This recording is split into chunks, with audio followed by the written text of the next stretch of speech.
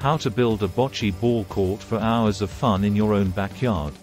Bocce ball is an enjoyable game for all ages that's rapidly gaining popularity, and, if you've ever played, you know exactly why.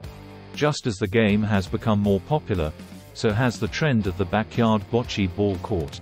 And, while you could go all in and drop thousands of dollars on a bocce ball court installation, we've got a simple way to build one yourself. Though renting a few tools may make the job easier, this DIY bocce ball court can be built mostly with tools you already have. Keep reading to learn how to build a bocce ball court, the materials you'll need, and how to maintain it for years of fun. What to consider before building a bocce ball court. Before diving into this project, there are a few things that need to be decided. The two main things to determine are the location and size of your court. You should choose a spot in your yard that you don't utilize much and that won't inhibit the use of the rest of your yard. Also, a spot with good drainage is ideal, but there are some ways to make more water-prone spots work. According to the United States Bocce Federation, official bocce courts are 86.92 feet long and 13.12 feet wide. Because this is so large, it may be wise to scale down to a more appropriate size for your space. For this reason, this tutorial and the materials needed can easily be adjusted to suit your needs. The best surface for a bocce ball court is one that can be laid evenly for rolling balls fast and that gives a good bounce. Drainage is also important when considering materials. For these reasons, sand or crushed oyster shells are the best options. Materials: 4x4 No. 2 pressure-treated boards, 2x6 No. 2 pressure-treated boards, exterior grade decking screws, gravel, decomposed granite, crushed oyster shell, corrugated French drain pipe, optional, marking paint, 4 wooden stakes, landscape fabric, DIY screed, scrap 2x4 board, scrap plywood, wood screws. Follow these steps to build your backyard bocce ball court.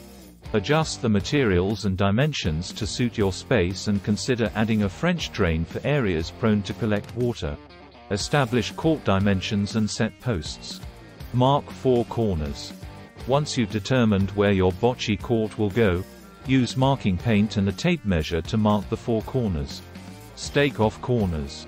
Drive wooden stakes in each of the 4 corners and tie a string around all 4 stakes to outline the court's dimensions. Warning: to avoid injury, remember to wear safety glasses, gloves, and any other necessary safety equipment whenever using tools. Adjust stakes. Use a framing square to check the string for the square and adjust the stakes if needed. Remove sod. Use a flat shovel or edging tool to score the sod beneath the string, then remove the layer of sod on the entirety of the court. Tip: take advantage of this free sod and use it to fill low spots throughout your yard. Additionally, setting some aside to line the outside of the court once finished is a good idea. Dig corner holes. Using an auger or post hole digger, dig 4 corner holes at least 1 foot deep. Set corner posts. In each corner hole, place a 4x4 post that has been cut to provide at least 1 foot of excess. Tamp around posts. To firmly set the posts, shovel in a little dirt, loosely tamp with the tamping end of a digging bar, and check for level and square. Continue to tamp the dirt around each post layer by layer, checking for level and square as you go to ensure the posts line up in the end. Reinstall strings. Once the corners are fully set in place, reinstall the string around the court. Mark secondary side post locations. Use marking paint to mark the location of all of the secondary posts that will make up the sides of the court. Because everyone's courts will have different dimensions, the easiest way to determine where to install the posts and how many to install is to follow this method. There shouldn't be more than a 4 to 6 foot span between posts, so, on each side, start in the middle between 2 corners and mark a spot. Then, continue to mark the middle until the spot between marks is less than 6 feet long. Dig and set side posts. Using the same method as the corner posts, set a side post in each marked position. Add optional French drain. If your bocce court is located in a spot that tends to collect water, a French drain may be necessary to encourage drainage from the court. Follow these steps to install one before moving forward. What is a French drain? A French drain is an underground pipe that is fitted with holes that allow groundwater to seep inside the pipe and be drained out the end as a result. Dig spot for French drain. Use a shovel to remove a few more inches of dirt, especially near the center of the court, as this is where the French drain will be located. The water should drain out the back end of the court, so digging a very slight slope will encourage drainage. Install French drain. Lay your corrugated French drain pipe in the center down the full length of the court, with the end positioned just slightly beyond the court's edge. Depending on your specific yard, you may need to add additional pipe beyond the court for proper drainage. Build frame. Cut side rails. The sides of the bocce ball court will consist of vertically stacked 2x6 boards. To install the side rails, cut your 2x6 boards to length according to your court's dimensions and the position of your posts. The ends of the 2x6 should fall on a post to be fastened. For example, if you have a post every 6 feet, your boards should either be 6 feet long or 12 feet long. Fasten side rails. To attach, place a board on the ground against the post and screw one side into place using an exterior-grade decking screw. Place a level in the center of the board and lift the other end up on the next post until it reads level, then screw in place. If you're struggling to level the rail, it may be because you need to remove a little dirt at the bottom of the post to lower the board. For the end rails, follow the same procedure and screw through the end rails into the side rails. Repeat this process for all of the bottom rails, then again for the top rails. Cut off excess post.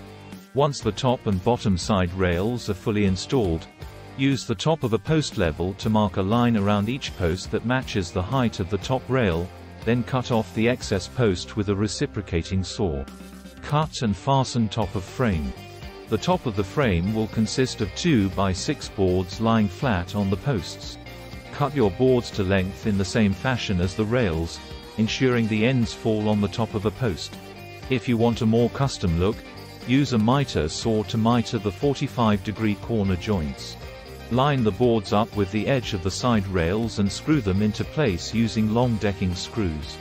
Install gravel layer. Shovel in gravel layer. The first layer of the court consists of large gravel to encourage drainage. If you've installed a French drain, this layer will cover the top of the drain.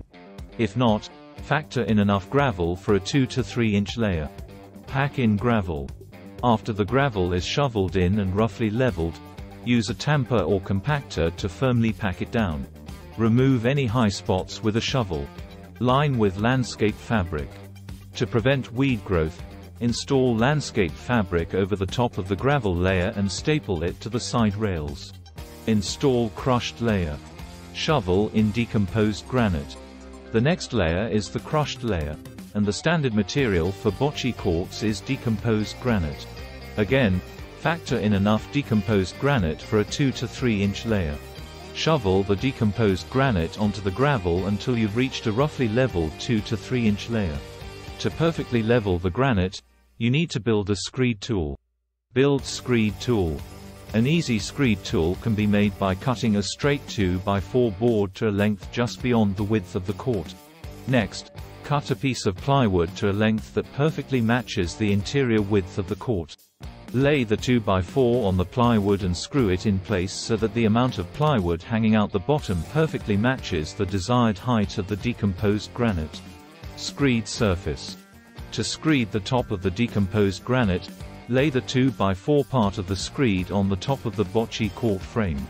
Grab a helping hand and together work the plywood across the top of the decomposed granite to knock off any high spots and achieve a perfectly level surface. Pack in decomposed granite. Use a tamper or compactor to firmly pack the decomposed granite. Repeat the screeding process, adding and removing material where needed, and pack again. Install top layer. Add optional crushed oyster shell layer. The top layer of the bocce ball court is composed of either sand or crushed oyster shell, which is the preferred material, as it prevents the bocce balls from getting scratched. This layer is somewhat optional as you could technically play on the decomposed granite, but adding this layer will make the court the best it can be. Screed and pack in top layer. This layer shouldn't be any more than 2 inches. Adjust your DIY screed 1 to 2 inches higher than before and repeat the same process as was used to install the decomposed granite layer. Tip: adding a little moisture as you compact can help the crushed oyster shell to pack more effectively. How to maintain a bocce ball court. A well-built bocce ball court needs very little maintenance beyond keeping the surface free of debris. However, to ensure the performance of the court is up to par, gently raking and rolling with a lawn roller will keep the playing surface up to snuff. Occasionally, you may need to add additional crushed oyster shell to the surface. To ensure the longevity of the frame, applying a deck sealer every couple of years is a good idea.